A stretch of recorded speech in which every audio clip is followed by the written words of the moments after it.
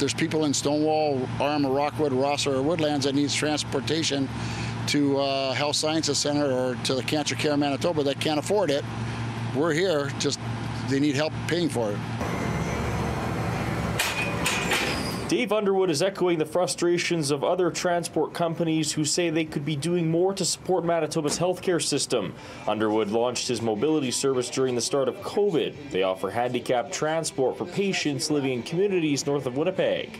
We transport anybody that's over the age of 65, has medical issues, anybody that can't drive, anybody that has sight impairment, hearing impairment, or any of those, or that needs medical transportation. Underwood has 6 drivers on staff, all with first aid training, operating 4 mobility buses. They only transport patients who are in stable condition.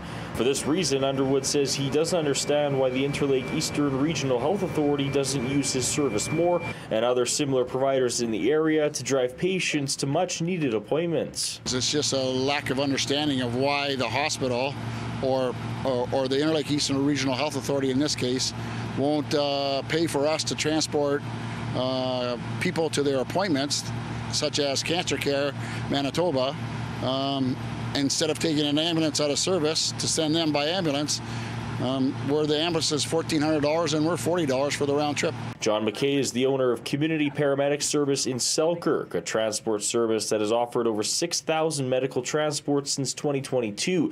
He says patients in rural Manitoba continue to miss their appointments because these cost-effective solutions are underutilized and often patients don't know they exist. If we focus on the citizen and not necessarily on the how, but what the need is, and then work to fulfill the need, that should be the primary driver. And right now it seems that we're failing to do that. There's a grant program in the province for nonprofit agencies that are providing transport services, but Dwayne Nickel from the city of Selkirk says that funding has been frozen for several years. It is not kept up with the cost of living, the cost of providing that service as it escalates over time.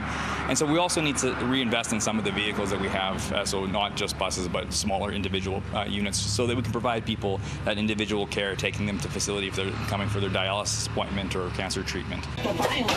Underwood receives funding from the province, but says more Manitobans need to be made aware that these services are available. In Winnipeg, Alex Karpa, City News.